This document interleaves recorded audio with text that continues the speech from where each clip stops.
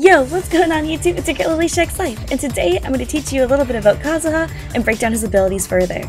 I'm also going to go into depth about how to use him properly and efficiently in a comp to help you optimize your damage, and also hopefully give you a little bit more insight about a knowledge of understanding how Swirl truly works. I feel like a big issue a lot of people run into when it comes to Genshin is not truly understanding how elemental reactions work with one another. And this one is definitely a gray zone when it comes to Swirl. So I'm going to try to clarify it for you a little bit in relation to his abilities and kit. Let's get into it. Before we get started, don't forget to hit the subscribe button and turn on the bell for notifications. Also, hit that like button. Smack that like button. Smack, smack, smack. Oh my god, my arms glitched out. Smack, smack, smack, smack, smack, smack, smack. The like button. Yeah. But once in a while, from the deck of the Alcor, flagship of the heavily armed Crux fleet, the soft sound of a flute. Oh my god, Beto. Following the ocean so breeze to wherever it may lead.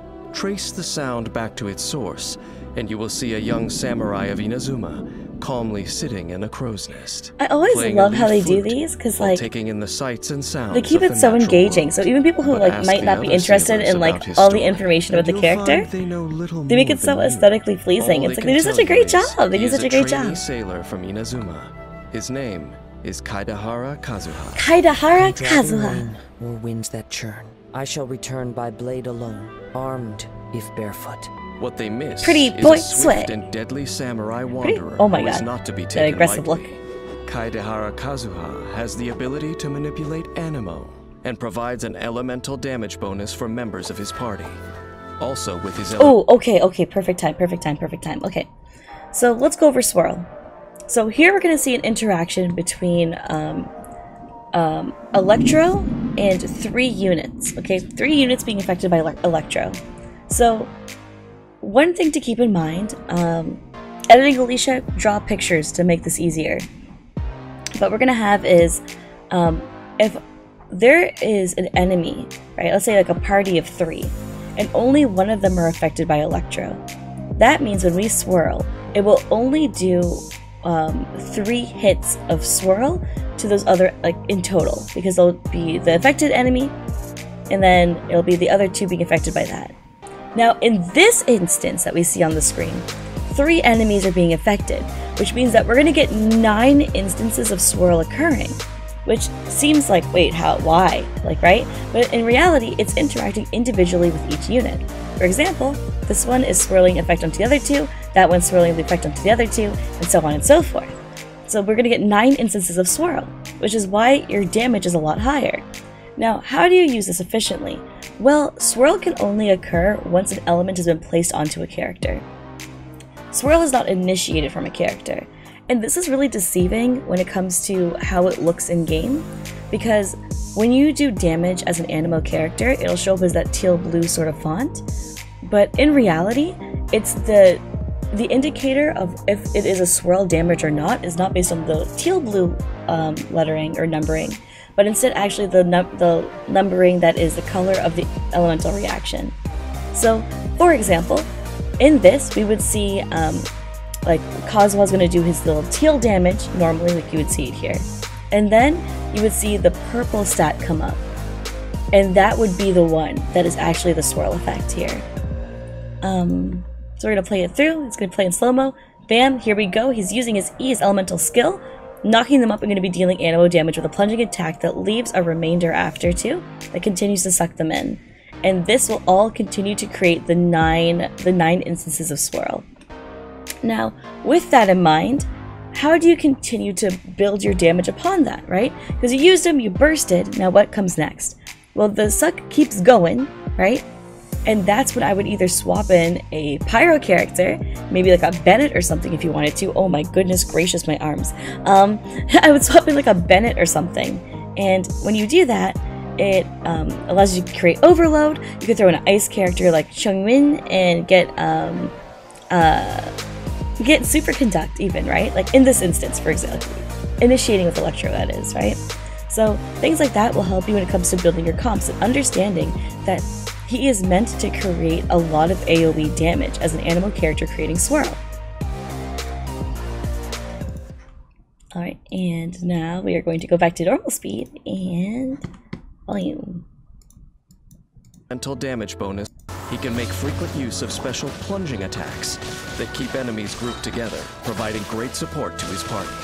Yeah, see that? So perfect. Like how they showed it here is perfect. Is that they swapped into a Hydro character to show you that like, cool, you got the swirl effect, and now look at the markers. They just created the reaction of Hydro and Electro together because of that. Now keep in mind, super important, whatever element you initiate onto a unit, and then you add Swirl after. It's not the other way around. You don't use Animo first and then hit them. Okay? So that's how you create the reaction combo properly. Like a leaf on the breeze, he is light as a feather and swift as a blade. When Kaidahara Kazuha is in your party, he reduces sprinting stamina consumption for your party members, making exploration faster. Kazuha's normal attack can combo up to 5 strikes that deal physical damage to enemies. Whoa, he's physical damage. He's physical damage? Okay, because I had this conversation on stream before where I was like, Pale Flame is the better version of Bloodstain. And I'm like, what the hell, man? And I'm like, but we don't, like what is going on here? Like, what would force you to use Bloodstain or Pale Flame in comparison to each other? And it's like, if you want to run DPS Kazuha, yeah, you could run Pale Flame. Yeah, you could run Bloodstain. Yeah, you could run physical damage, right? But there's 2 things I want you to keep in mind, right? Because at the end of the day, theory crafting is all up to the person and the user who's utilizing it. If I wanted to run goddamn Maiden's Beloved on him, I could, but it's not gonna work. But I mean, like, it's just up to you at the end of the day. But I'm gonna give you some options for builds to make it a little bit easier.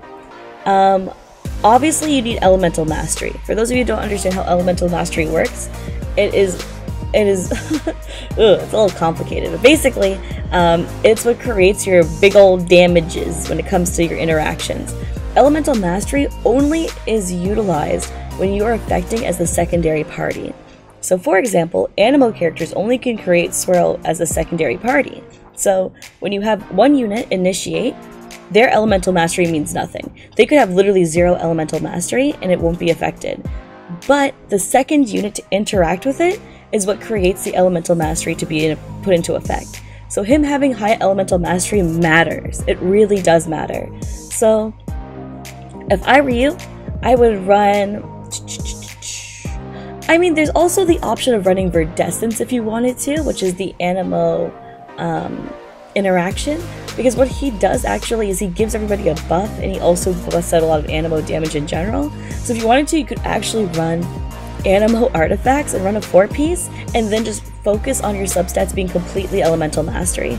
I feel like that's maybe the best move for him as a burst support. And in additional, you can do energy recharge if you want to, but he's an off-field support, so regardless, you're going to put in a lot of work with him. That's my recommendation for sure.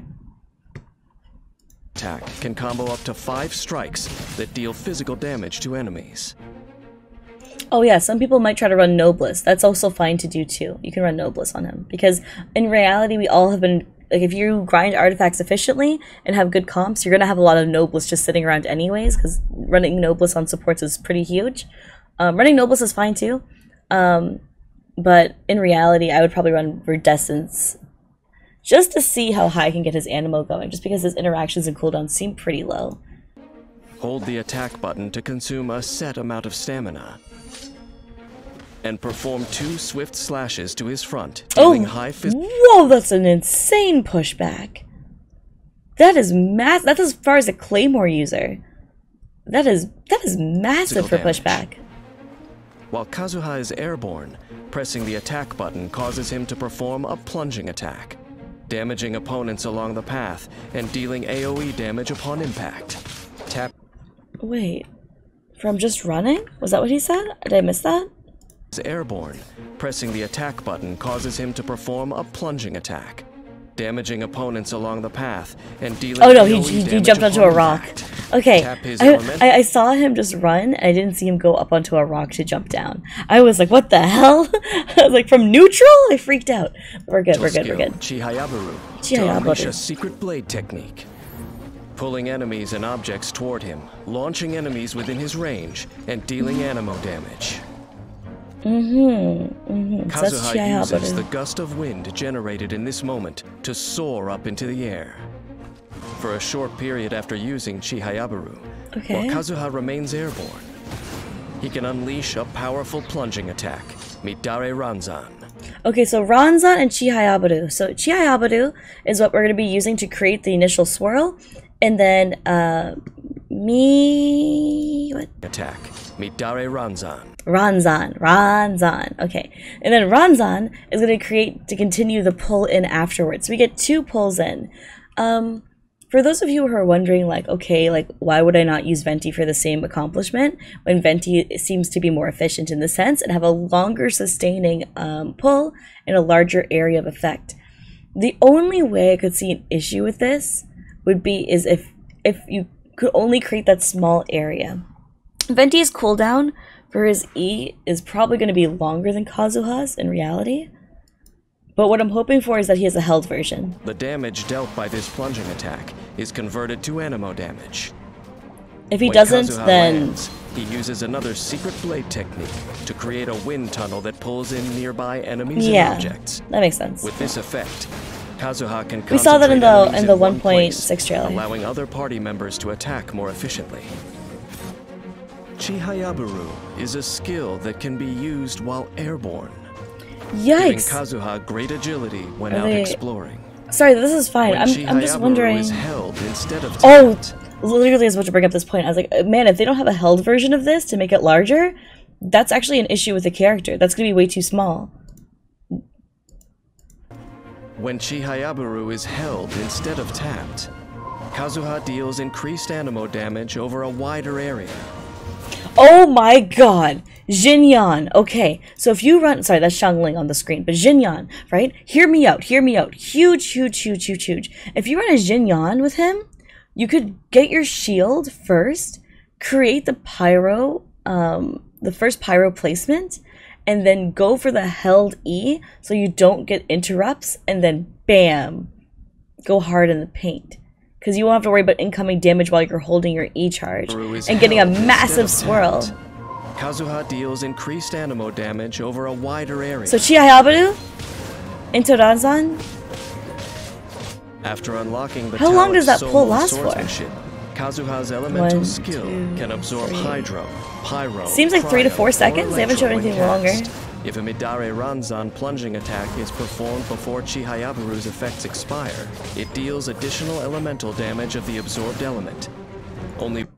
Wait. Are you telling me 2 swirls? Is that what he's trying to say? It deals additional elemental damage of the absorbed element. Only 1 elemental absorption can occur per Chihayabaru. Oh my god. Oh my god! Wait a second. Oh, what? No way! That is huge! Back-to-back effects?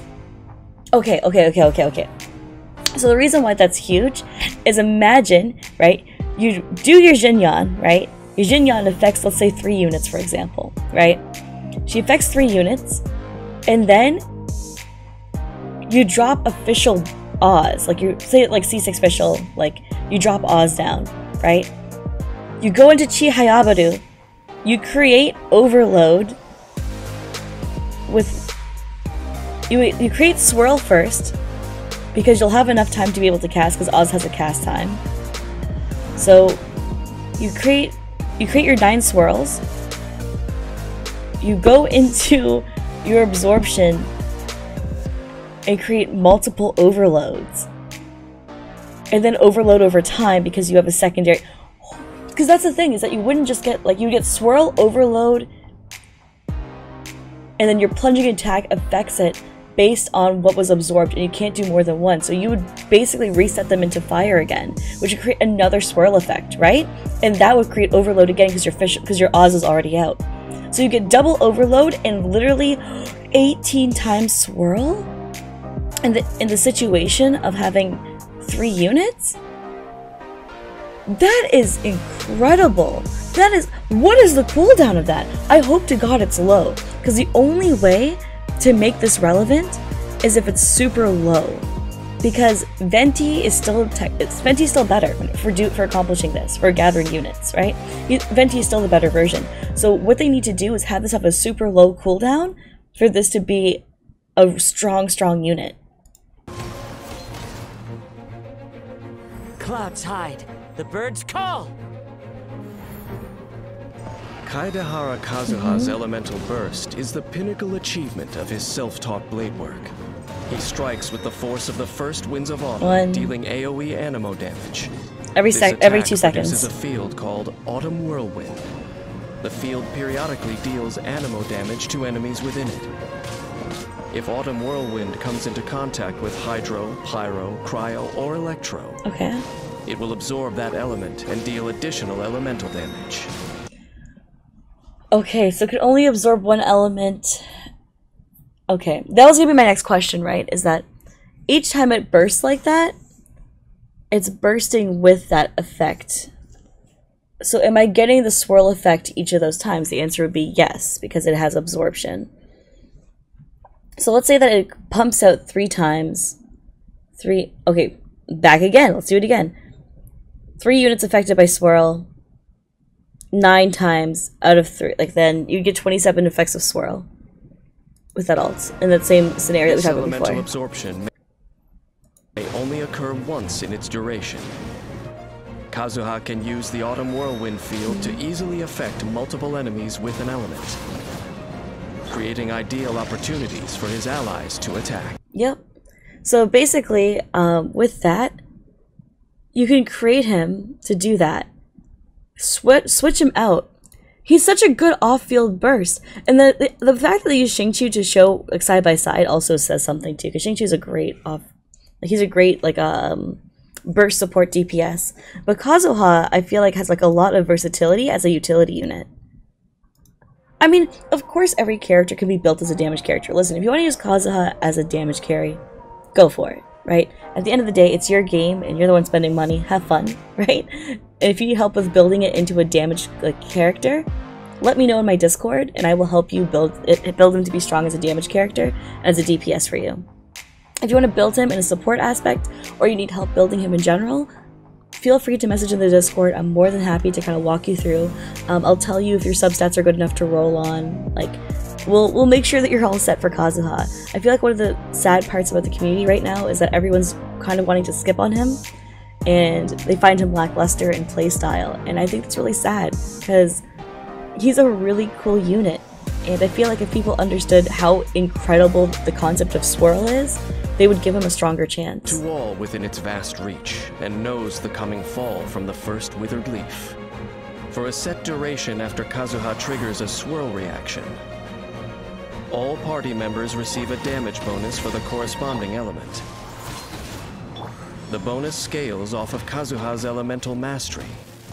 Oh my god, dude. Yes, build the elemental mastery as your main substat. That's crazy. Anyways, one of the things I want to mention here too, right, is that this is a weird scenario to be in, right? Because whatever affected... Because normally how you work with units is you swap in and out, right? And what I told you guys about Swirl is that you need to initiate with an element, swirl with him, and then you can create a reaction with a different character.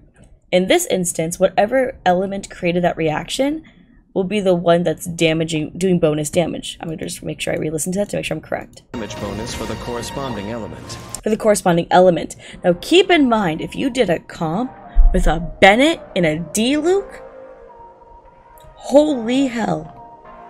Initiate with Bennett, throw D-Luke out, throw Kazuha in, deal massive damage with D-Luke. That is already super solid. That comp right there, bam. Like, get a shield character after, or run Fischl, like, for overload. Like, that's an option for sure, right? Like, it's insane how versatile that can be if you run a double of one type of unit. Or if you choose to not run a double of one type of unit, the other alternative would be having your main DPS initiate, and when their elemental skill goes on cooldown, switching to Kazuha, putting in your work, and then switching back to your main DPS character. And then that would be to get the buff, whatever one he created Swirl with. No, that doesn't even affect your combo. What you could do, literally, sorry, theory crafting live always like kind of messes with my brain. Because even then, you don't actually have to swap back to that character. You could still use your other character for their burst, and then swap back to your main DPS. That would be affected, because what happens is, it all depends on whatever he created that Swirl with, right? So that doesn't change the fact that he created Swirl with, for example, a Pyro character. Let's say that I use Bennett, bam, I throw out my E, right? Kazuha creates Swirl, and then I switch over to Fischl and I drop her Oz, and then I switch to D-Luke, right? And the thing is that Kazuha affected Pyro. So that technically should still work for my D-Luke coming out, and on top of that, if I have C6 Fischl, I'm getting the extra hit with 20% bonus electro damage done from the percentage of her actual attack. 20% of her attack is electro damage. Sorry, really wordy there. 20% of her attack done is electro damage. So that would work there, and then you'd also have D-Luke hitting out bonus damage, but 20%, right? As a bonus increase from Kazuha because of the passive, and in addition to that would be his Pyro buff as well from running Bennett and D-Luke together. I think Kazuha is the perfect unit for any person who mains that comp, so... mind you, you lack a shield character in that comp, so I don't know if you feel comfortable running without a shield, but it is an option if you're okay with it. Bonuses are gained in this manner, they are applied concurrently. Kaidahara Kazuha's Elemental Mastery. If multiple elemental damage bonuses are gained in this manner, they are applied concurrently. Nice, nice. So it's like if you have a bunch of supports that are also creating effects, they still keep going. We're good. Kaidahara Kazuha has roamed far and wide and is acutely sensitive to changes in the natural environment. When the way ahead is rocky, his mastery of Animo allows him to swiftly turn the tide of the battle, guiding the whole party to victory. In combat, he coordinates closely with his teammates to apply elements to enemies. Then, he uses his elemental skill to gain control over the opponents, following up here and there with powerful plunging attacks to keep them where he wants them, while also activating Poetics of Fubutsu, which provides elemental damage bonuses, enhancing the whole party's attack capabilities. When energy is full, Kaidahara Kazuha unleashes his elemental... Cool, so he can affect the whole party's effects as well, not just when he has a passive. That's cool. Alright, so that means that, man, he gets like a lot of buffs coming in. Oh my goodness, my arms are out of whack! My arms are out of whack! I need to unplug my hand tracker. Alright, but yeah. Holy smokes, man. This is, like, that's the thing. I feel so bad when, like, people try to underestimate a character before looking at their kit. And that's the thing, is that every character in Genshin has mad potential. There are some DPS characters that, of course, are S tier. Like, look at Ganyu. Ganyu is literally godlike, right? She's just a whole different breed of damage. And that's cool, but it's also important to understand and respect the fact that support characters that are 5 stars can be a thing. They don't always have to be a DPS or a main DPS. And even then, if you wanted to, you could kind of build them as a DPS. I personally wouldn't, because I would like to keep them off field as much as possible. But at the same time, like, I guess I'll do it, man. Like, I just wish that people would give characters more of a shot and more of a chance when it comes to stuff like this. Mental burst, generating an autumn whirlwind field. The field creates the perfect oh my god, speaking of Ganyu? mental reactions, turning your party into a force to be reckoned with. Kaidahara Kazuha is no aimless wanderer. He has a deep sense of purpose. The young samurai left his homeland behind not to part with the past, but in the search for a new hope. As he navigates his path, he charts a course through the myriad of storms that come his way. His exposure to the elements keeps him in touch with nature and connects him with other people who cross his path. Those who choose to defy the gods are destined for hardship. But even a maple leaf blowing in the breeze, if it falls into the right company, I'm Canadian, it makes me happy. Can learn to sail the storm winds of the sea to shores beyond the horizon. Man. One Dainsleif voice is super cool, but at the same time, like, holy smokes. I'm so excited for this character. I know this is a pretty long video, but I appreciate you guys who stuck around and watched all the way through. And for those of you guys who are trying to roll for Kazuha, good luck, I believe in you. I'm going to be rolling for him as well on my free-to-play account and trying to show you guys some free-to-play builds for him. I think it's important for me to try to do that too, because as you guys know, I am a whale. I am a whale in Genshin. So I'm trying to use a free-to-play account now to learn the struggles and also help you guys with build as much as I possibly can and how to eco and resource properly. Alright, I'll catch you guys on the flip side. Make sure to join my Discord that's in the description below. And don't forget to hit the subscribe button and the like button. And yeah, hit that like button. I'll see you guys later. Bye everybody! Oh, if you have any questions or need any help with Genshin stuff, feel free to let me know. And I am more than happy to help out, especially when it comes to artifact builds. I love theory crafting, and I will help you out with your numbers as much as I possibly can. Alright, goodbye, goodbye, goodbye, goodbye, goodbye, goodbye.